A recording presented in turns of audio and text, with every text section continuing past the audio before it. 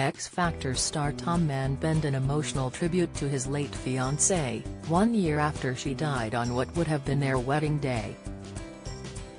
The 29-year-old singer was meant to marry his bride-to-be Danielle Hampson on June 18, 2022, but instead took to social media to share the tragic news that she had passed away.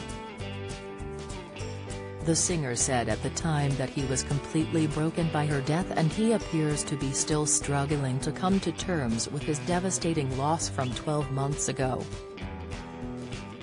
Tom shared a black and white photograph of Danielle, who was holding their son Bowie, who was born in October 2021. In the heartbreaking post, he wrote, "1 year, somehow.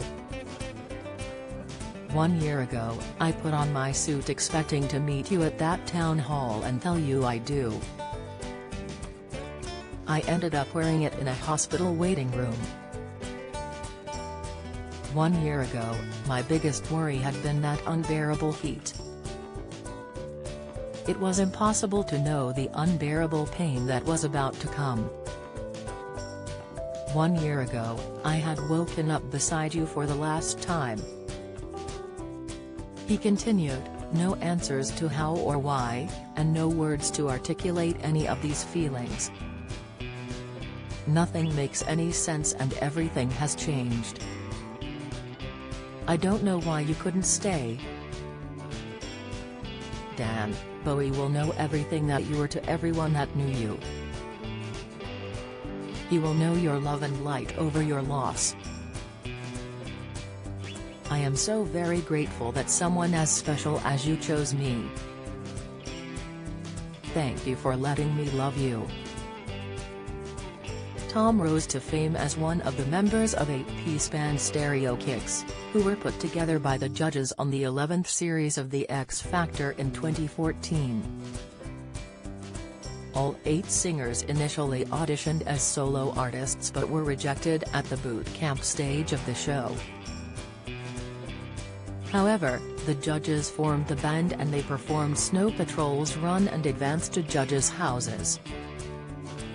Get all the latest celebrity news delivered straight to your inbox, from secret feuds and sexy scandals to the biggest showbiz headlines. We're serving up a daily dose of gossip. Get the inside scoop on all your favorite celebs with our daily newsletter delivered straight to your inbox for free. You can sign up here. They subsequently progressed to the live shows and eventually finished in 5th place, with Ben Hay now winning the series ahead of Fleur East. Tom later paid tribute to his dad on Father's Day on his Instagram stories as she shared a sweet photo of himself and both his parents. He wrote, "Late in the day but happy Father's Day at Mann 123. You are everything to me. You and Mum have got me through the last year. I don't know how to thank you, but I do know you've shown me what it means to be a father. I'll carry that forever." Follow Mirror Celebs on Snapchat, Instagram, Twitter and Facebook.